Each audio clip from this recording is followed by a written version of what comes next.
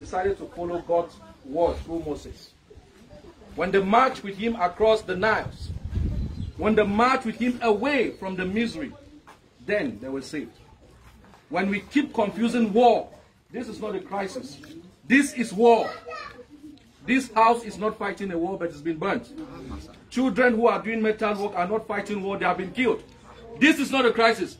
Cameroonians are not suffering. Southern Cameroonians are suffering. There is no francophone, even amongst your houses that have been burnt. Show me that which belongs to a francophone here in town. Do they burn their villages? No. So when you confuse prayers like this, God will look at you. Go back to his word and see what happens. Justice is what he wants. What I understand with God is that the evil person may think that they have thrived in this life, but God of justice will hold all of us accountable, if not here in the life after. But if you want life here in abundance, words are not enough, action must count. Heaven helps those who do what? Who helps themselves. The one way to help yourself here is to speak truth.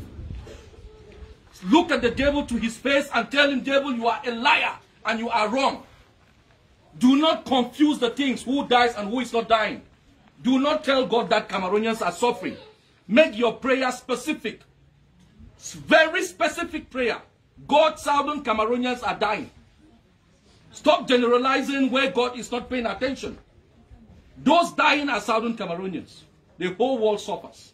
Americans suffer from immorality. So when you tell God the world is suffering, so what suffering are you referring to? Be specific with God that your people are facing genocide. Selective killing. Not because they have done anything wrong. Mommy who has this house and Papa who has this house. What wrong did they do? But their house have been burnt. Hundreds of houses. People have been rendered homeless. That is why we call it genocide.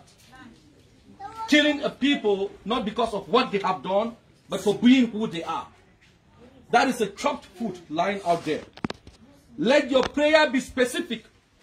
And if your prayer cannot be specific, pray in your heart. When you want to pray for people, let God know what the problem is. I'm not a Christian, but your Bible says it is the proclamation that matters. Romans 10, 8 and 9. If you believe that Jesus Christ is Lord and you proclaim it with your mouth. So believe in heart is not enough. Proclaim things with your heart. Satan, get thee behind me. That's what you do. You don't tell Satan that my entire family is suffering.